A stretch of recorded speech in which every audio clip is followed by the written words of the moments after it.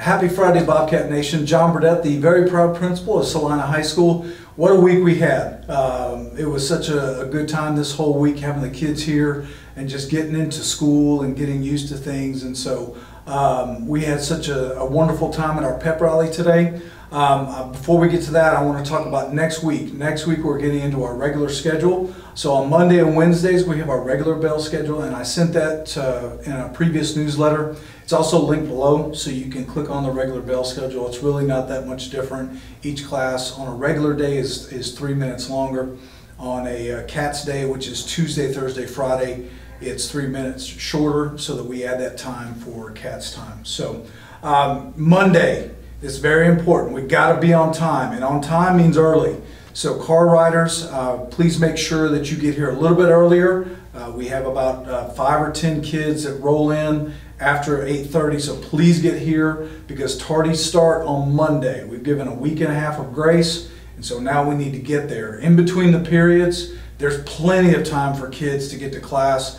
I was just out in the hall and just watching everything, and it's almost completely clear with about 30 to 45 seconds left. So there's plenty of time in between the periods for our kids to get to and from class. So just make sure that we get them here on time. If a bus is late, don't worry, we won't count them tardy.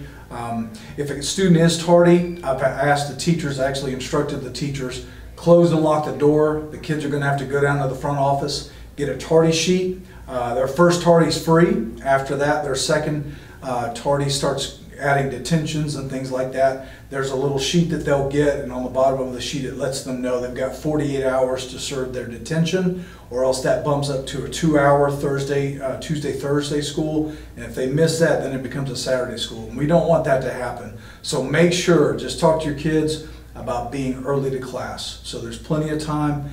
If something happens, we'll work with you as much as we can. Like a train, every now and then that train comes through Salina, so we understand that, or bad weather, things like that. But just run of the mill, just make sure that they're here on time, okay? Speaking of tardies, going with attendance, our attendance so far this year has been incredible, 97.43%. That is outstanding.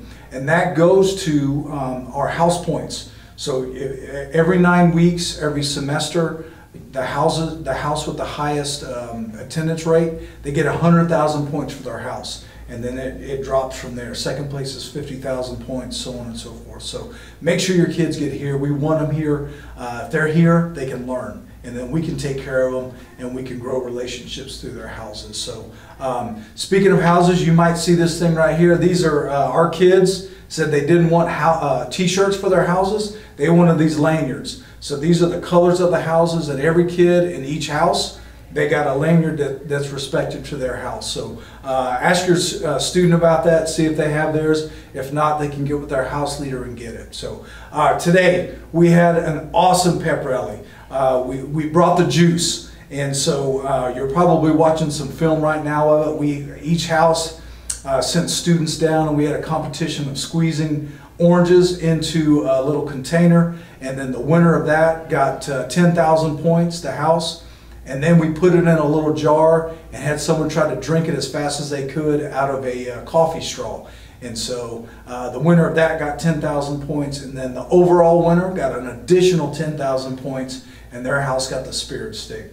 So congratulations to the pack. They won the whole pep rally. They took first place in both competitions and then overall. So congratulations to Miss Reeves and the pack on winning all of that. So but we had a great time. The kids dressed up today in their house colors. We had such a great time, and that's what we want. We want our kids to have a great time, get to have connections with each other and relationships. They sat in their houses together, so it was just all in. It was a very good competition, a lot of fun and healthy competition. So all right, well, that's it for me. Everyone have a great weekend, and go Bobcats.